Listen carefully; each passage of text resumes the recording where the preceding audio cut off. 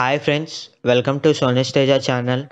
Now you are going to see the solution for yellow tint issue which I was facing in my Asus Vivobook laptop. This solution will work in any laptop, it's not a big deal. If you are facing any issue with this solution, please let me know in the comment box below. I'll try to solve your issue.